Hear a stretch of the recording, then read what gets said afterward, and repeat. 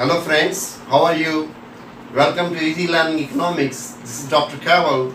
Today we will talk about the factors or the determinants which affects on the elasticity of demand. So what are the reasons which causes the demand to be elastic or inelastic? The factors which affects the elasticity of demand is the availability of the substitute goods, proportion of the consumer income, the types of goods, whether the goods are luxury, necessity goods, or perishable or durable goods, addiction of the goods, time period, the level of consumer income, and consumer loyalty.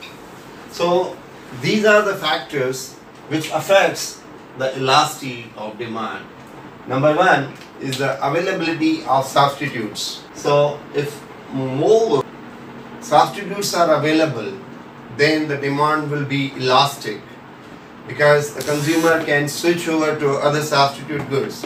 If the substitutes are not available, then the demand would be inelastic. The substitute for salt is not available, so demand for salt is inelastic, whereas the substitutes for soap, detergent or sugar is also available, so demand would be elastic. Substitute of sugar or saccharin, honey can be used instead of sugar. However, it is necessity of life, but the substitute is also available. That's why the demand for sugar is elastic. And number two is the proportion of consumer income. If more income of consumer is spent on the purchase of goods like car, then the demand for that good would be elastic. If less proportion of the income is spent by the consumer on the purchase of goods like salt, then demand would be inelastic.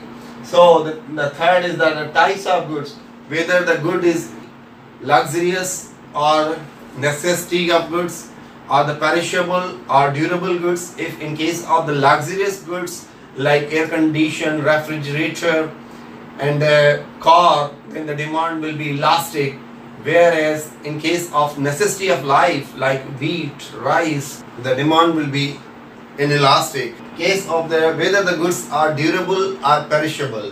When the goods are durable, so the demand for that goods can be postponed, like the demand for air condition, refrigerator, any car, that can be postponed. So when the goods are luxurious, the demand would be elastic. In case of necessity of life, the demand will be inelastic. Where the goods are durable, the demands can be postponed, so the demand will be elastic. In case of the perishable goods, the consumer is bound to purchase like vegetables, fruits, so the demand for vegetable and fruits inelastic. And then number fourth is addiction of the goods.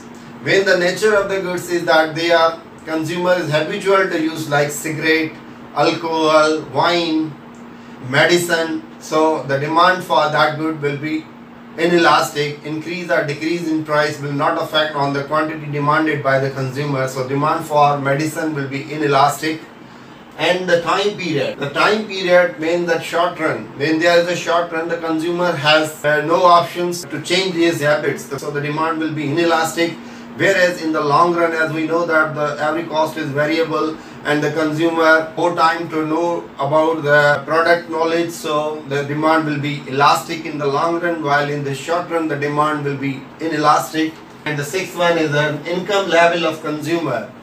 When the consumer is rich person, so the demand will be inelastic because that the consumer is rich and he does not care about increase or decrease. In the seventh one is the consumer loyalty. When a consumer have a belief that some brand is very good or iPhone is good, so he will not switch over other brands like Q-Mobile or Samsung. A person believes in Sony television, so the consumer has a loyalty in the Sony television, so he will purchase the Sony television, not the other LG or other things. So what are the factors which affects the elasticity of demand? Availability of substitute goods means this is the cross elasticity of demand, means the change in quantity demanded of X due to change in price of Y. When the price of Y increases, the quantity demanded for X will increase.